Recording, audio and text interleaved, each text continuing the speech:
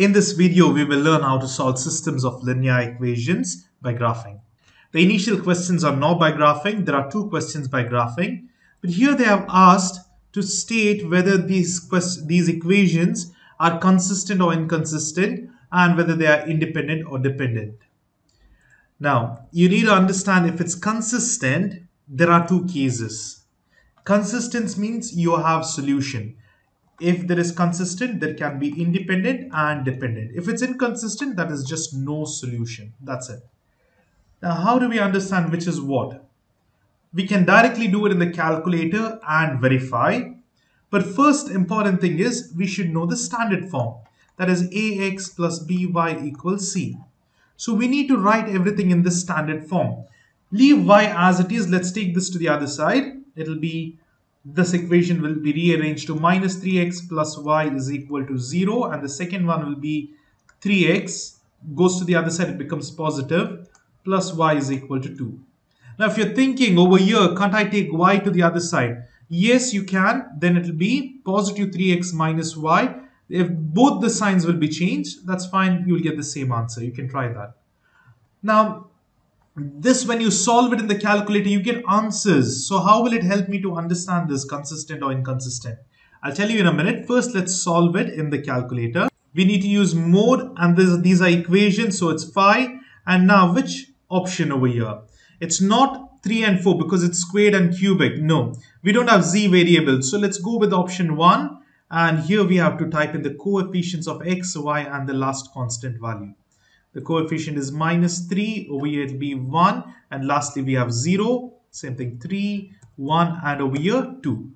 Once you type all the values, after pressing, if you press equal to, you'll get the answers. Now we are not bothered about the answers, they are not asking for answers.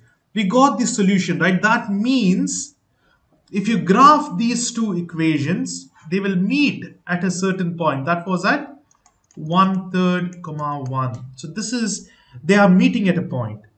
So this means there is a solution, so it is consistent. The answer, whenever you get a solution over here, it is consistent. But what is it? Dependent or independent? To know whether it's dependent or independent, you need to see how you get the answer. It's only one point, right? One answer. That means these linear equations touch at one point and never touch again. So they are independent. Now imagine the solution, the two graphs, are overlapping. They're the same lines. Okay, then that means there are infinite solutions. Then they are dependent over here. If two lines are the same. If two lines are not going to touch anymore, only one point, then it's independent. If they don't touch at all, if they are two separate lines, then they are inconsistent. That is no solution. So whenever you get the answers, you directly tell it's consistent, independent. That's the answer over here.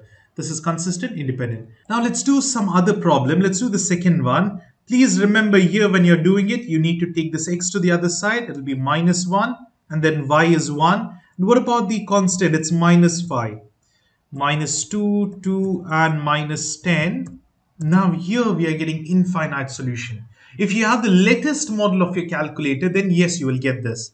But otherwise, what's going to happen is you will get a math error. Now, in this case, you need to simplify this because majority of you might just get a math error.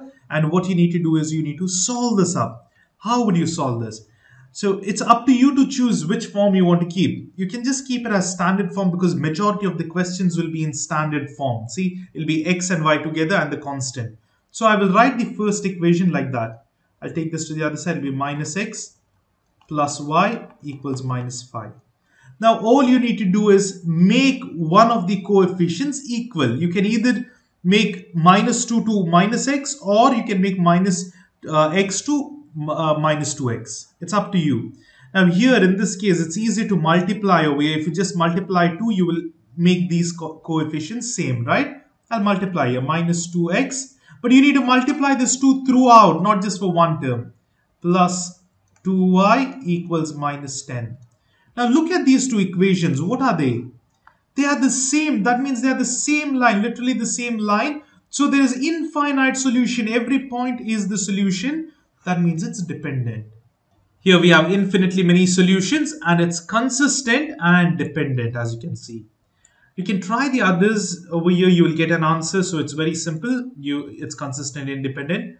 Let's try without solution. Okay, over here there is zero solutions. Let's do this up. When you solve it up, you should just put 3, 1, minus 2, 6, 2, and 10. Now we are getting no solution, but many of your calculators will just give you a math error. So what do? You need to start simplifying them. Now, as I told you, see the first coefficient. Over here we had to write it in the same form. But here you need to see the coefficients and try to get them same. One of the coefficient only, not all. So let's multiply this by 2. What will I get? I'll get 6x plus 2y is equal to minus 4. Can you see that these two terms are matching, but this last terms, minus 2 and 10, they are not the same. This means they are same slope, same things. They're parallel lines. I mean, it'll start somewhere, but they will be starting at different y-intercept. That is the reason they are parallel lines. They'll never touch each other. Therefore, it's just inconsistent, no solution. That is how we solve these problems. I'll just write out the types of graphs. So if it is consistent, then it can be two things, and one more is inconsistent. I see. Now what about consistent?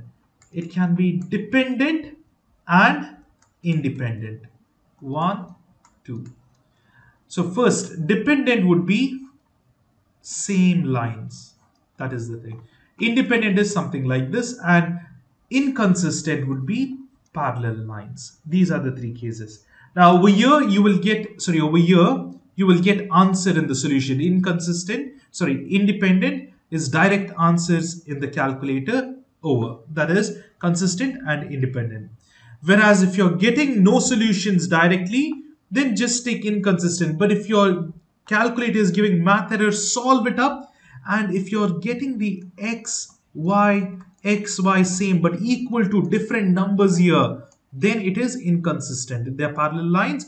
But if you're getting the entire two equations same, then it would be dependent. So these are the three cases. Easily you can check the answers from the options. So these are the solutions over here.